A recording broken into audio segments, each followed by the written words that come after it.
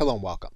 Now in this course, we will focus on different levels of output that you can use with your design creations in Canvas.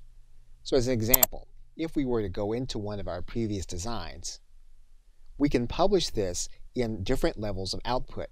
You've probably seen that in your drop-down menu.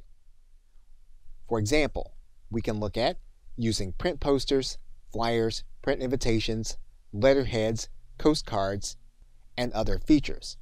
And we will look at those here. You also may have seen certain features that are only part of the Canva for Work bundle.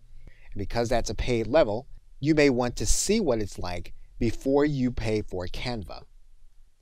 We will look at them in this course.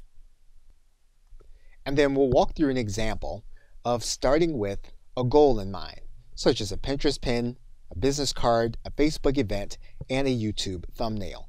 And we'll walk through that process to produce the element that we're looking for.